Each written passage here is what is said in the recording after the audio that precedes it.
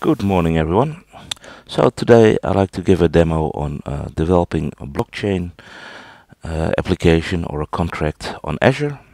There are many great explanation on blockchain technology, and it's all hip and happening. Uh, I followed basically a guy called Matt Stevens or Matt Thomas, apologies, and I really loved his movies. And basically, what I did is I followed like 7 movies she created on creating a private network, creating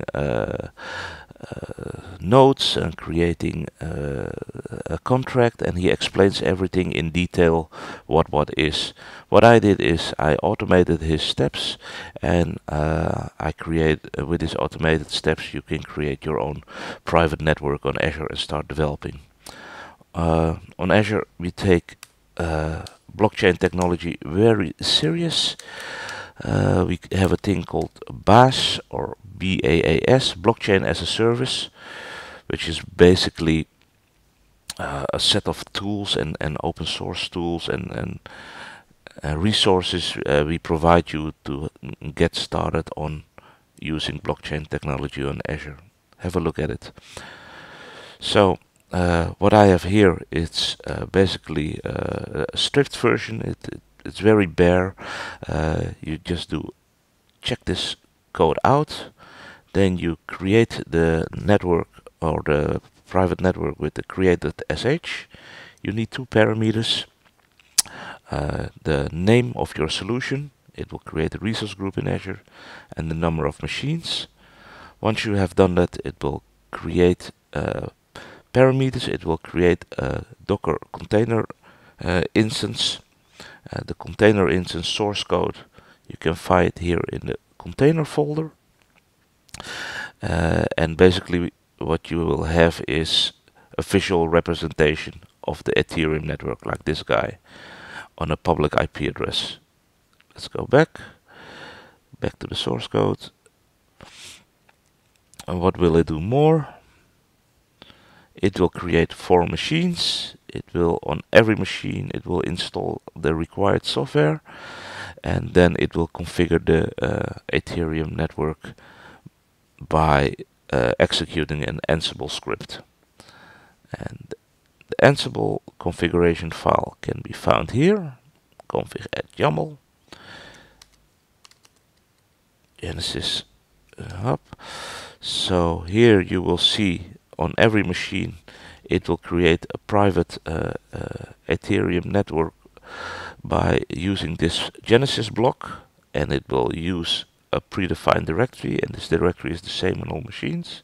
It will start the Go Ethereum node with the same network ID, and then it will attach to it, and on every machine it will create an account with this command, and this account will be locked by this password, which is in source code as well, and then it will start a miner. So I've done this already on this machine.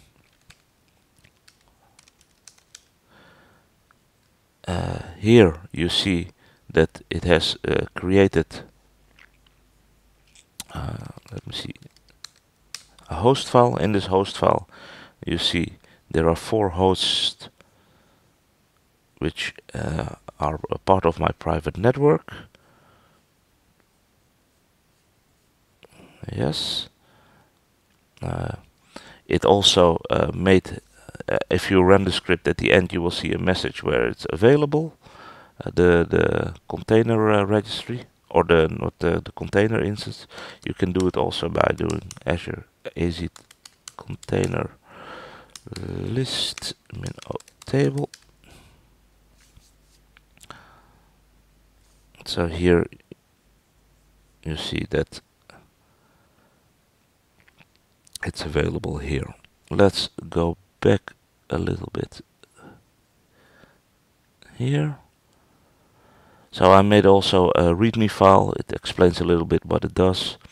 And the last thing I like to tell you, it's on every machine we have the Solidity browser, which is basically an IDE where we can develop our contracts.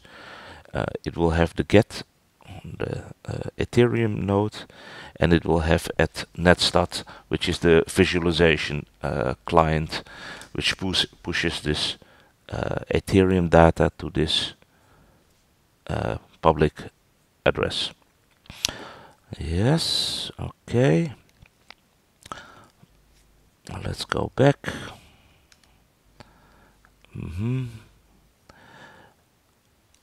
Let's start with the contract now. I've made a contract in the contract folder called Simple Lottery. I will open it with one of the greatest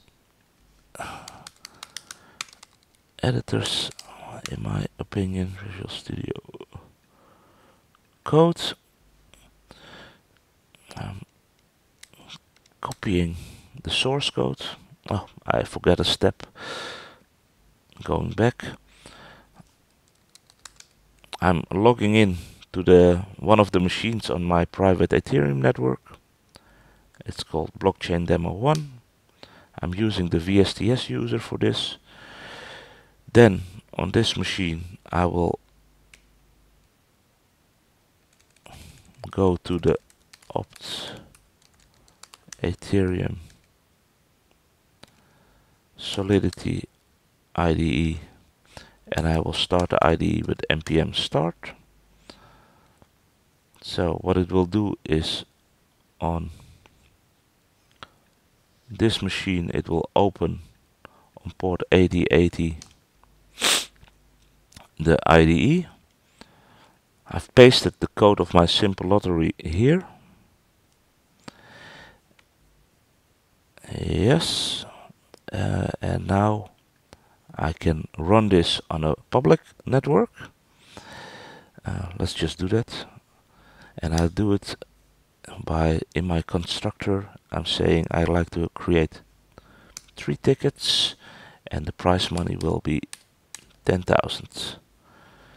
So here you see it has been picked up by the public network, and here you can see the details. It's we got 3 lottery tickets and the prize money is 10,000. And when we go on debug, we can go step over step, and this is interesting. When you look in the Solidity state, you see what happens to the variables in the state of this contract. So in a nutshell, what happens is you got this contract, which is code, and it contains a constructor. When I'm calling this constructor, an instance of this contract will be created on the blockchain, and on this instance you see that this contract has several attributes.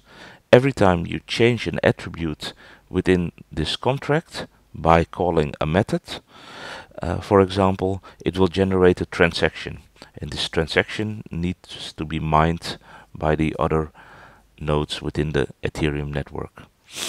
So let's connect to our private network now and finish up the demo.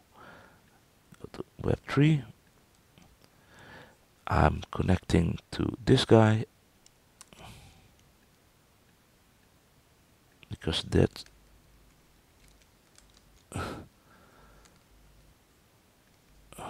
okay. You see on this node I have one wallet.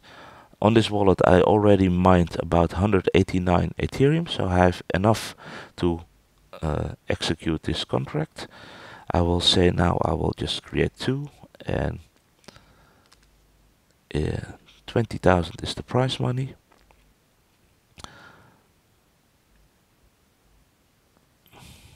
Nothing's happening. It's always the same with the demo gods. Let's just reconnect because I think I lost the connection.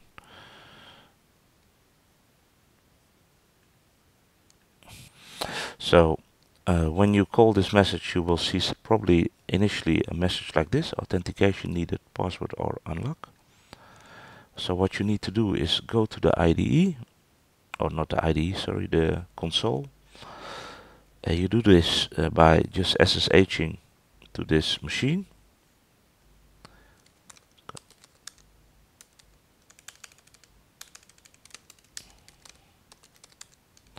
So this is the machine, blockchain 1.1 demo. You SSH to it, and then you can say personal unlock account.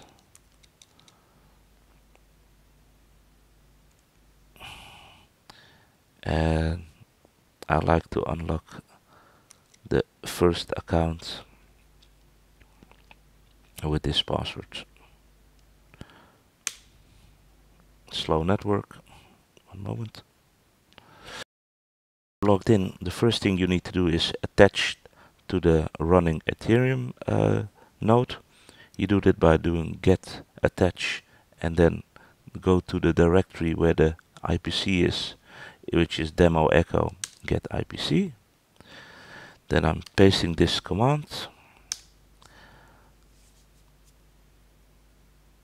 My account is unlocked now, and now I can do create on this, and this is on my private network. So I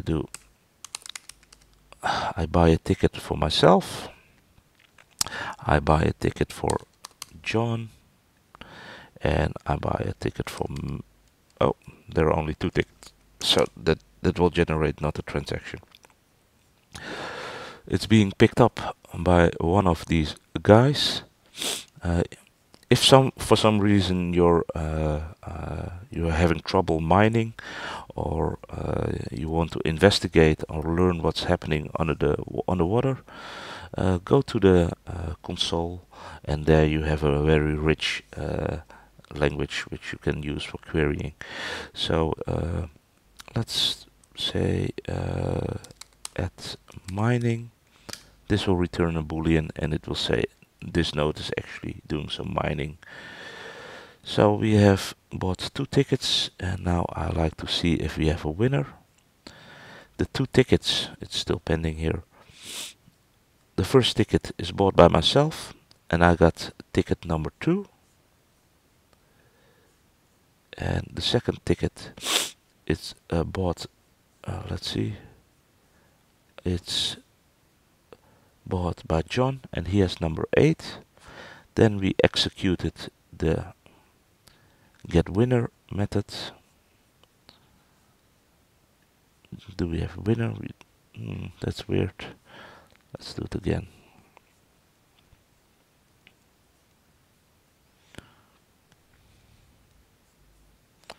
Let's see.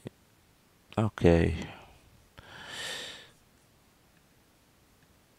So after a couple of times doing the get winner, we finally have a winner.